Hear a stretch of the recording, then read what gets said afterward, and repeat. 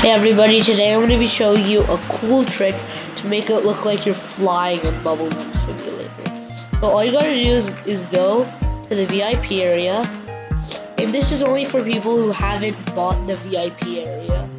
So you jump really high, you actually go forward a little, but not too much so you fall off the map.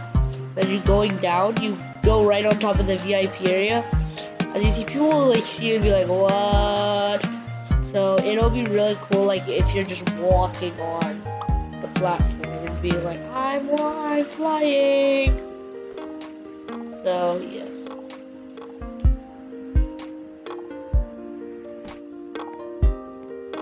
And just for all of the people who are starting, I just want to tell you a few cool things.